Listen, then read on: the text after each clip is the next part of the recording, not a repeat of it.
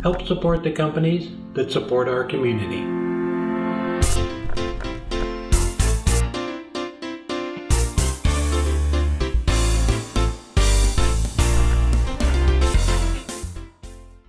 I have a piece of myrtle wood here. It's a pretty plain piece that we're going to use for this project, so I'm just gonna center it up. It's 7 by about 7 inches diameter and about 15 inches long. And I'll get it kind of trued up here, or balanced up here. That's pretty good. And so what I'm going to do is true it up, shape it, and then we'll go ahead and I got to set up my steady rest and the hollowing rig to hollow it out.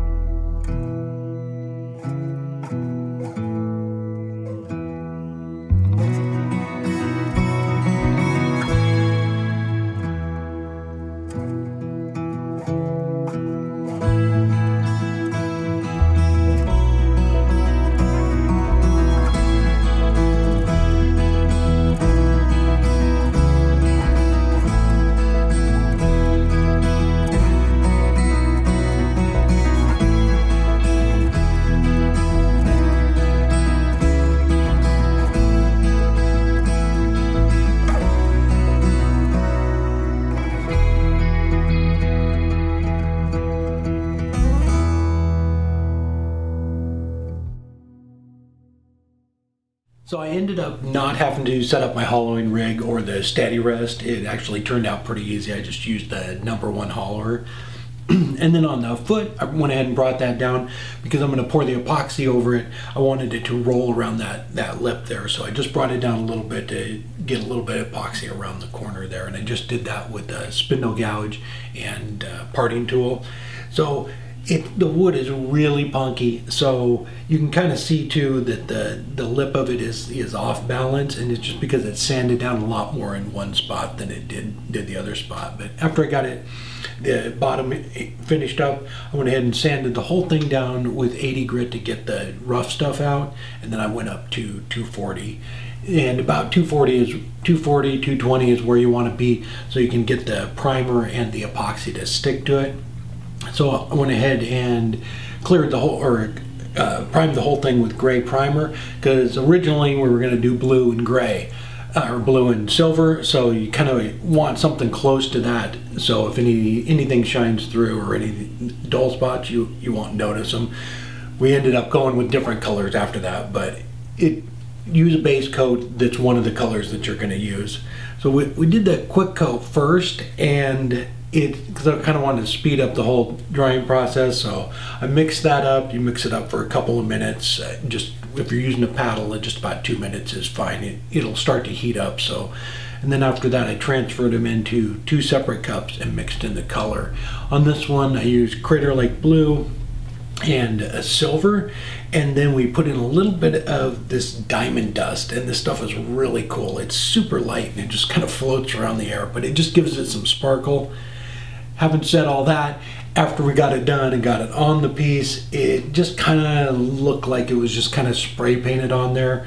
So we decided to sand it and go ahead and put on and mix up some more colors. We were trying to get it to look like it was, you know, resin finish on it, and this one just didn't really look like it. But I love that Crater Lake Blue, but for this one we went with something else. So the epoxy doesn't take very long if you're using the quick coat, but on the other colors we went ahead and went with the slow set stuff, so it takes overnight. But what we did with that one is you want to put on a base coat for it, and we were trying to get it to have cells on it, and I sprayed it down with the alcohol, but because it's spinning, it would affect it just a little bit, but because the resin's constantly trying to run off of it, it really didn't, the cells didn't stay. On a flat surface, they'll stay because they're not moving, but on this one, it just kept moving around. It would kind of make it run a little bit more, and so I ended up stop squirting that on because it really wasn't doing much, and it was kind of muting the colors a little bit. But on the second time, after I sanded the blue back down with 220 or 240, I think, I went ahead and we mixed up white for the base coat. We did a brown, a teal, and a blue, and I just kind of did brown for the bottom, and then teal, and then blue up on the top. And I kind of, you know, mixed them a little bit because I didn't want it to be just lines around it. So as far as this, it's 24 hours for this stuff to dry, and you can't leave the lathe running. So my lathe goes down to 50 RPMs, but if you turn it on, it will create kind of a bulge in one spot just because of gravity, and it picks the fat spot of the vase for that. So what you have to do is sit here. We sat here for about 2 hours and just slowly turned the vase until it's set up. It would drip, we would turn it around the other way, and so we just kept doing that for a couple of hours. We were out here, and then once it starts to set up, I went ahead and I turned the lathe on, and because it's still going to take hours for it to dry, it's a slow speed, and I kept checking it every 10 or 15 minutes to make sure it wasn't creating a bulge in it. But then after it got to that point, I left the lathe running, and the reason I did that was so no bugs would land on it. So we have a bug-free vase. It actually worked out really well. You know, it's hot in the shop here, so I had the doors and windows open and everything, and because I kept it running for hours, I probably let the lathe run for 6 hours on slow speed, and we didn't have any dust or anything in it, which was really nice. And as long as you babysit it for a couple hours so you don't get that bulge in it, it worked out really nice. And these colors I think they look great. It's kind of looks natural. They did mute together a little bit. And that's just because it's constantly, you know, for those first couple hours, it's just kind of bleeding into itself. I was trying to think of a different way. I think maybe if we use the slow set and or the quick set and did the same colors, it would set up faster, so they might not mute together like that. So I'm looking forward to maybe trying another one and getting the colors a little more separated than what they did, because it kind of blended together a little bit. But I like the way it came out. Having said that, as I'm turning the foot down, I was just going to get it down and then cut it off with a handsaw, and boom, it breaks off. Luckily, it hit the lathe on the rim and just took a little chip out, and then hit Robin's foot on the way to the floor. So all that was wrong with it was there was a chip out of the lip. So I went ahead and just slowly sanded that off and just made a vase with no lip. So I'm calling this piece the vase of many colors and a couple of different shapes apparently. But it's a really fun project. We had such a blast down at Stone Coat. Those guys are awesome. We spent 3 days down there with Paul from Paul's Toolbox and everybody at Stone Coat. Just fantastic time. I was talking to Mike about doing this project when we were down there, and he was giving me some pointers, and just fun guys. We had a blast down there with them. We were filming. We actually went out to dinner. We took the jet boats down the Rogue River and then went to dinner. So it was a fun time. I really like how it came out. Just the way the brown and the teal go into the blue. I really like that. And I sanded up the ends here and the top lip, and I just put on the Howards again. But it's really cool. So normally when you're doing like a resin countertop or something, you have to put on your colors, and then you do a flood coat over the top of it. But with this one, I think it's because we already had the resin on there, it's perfect. The finish is absolutely perfect. There were no air bubbles, no little pinholes or anything. It is flawless. So really happy about that. We didn't have to put another coat on the top of it, but I like it.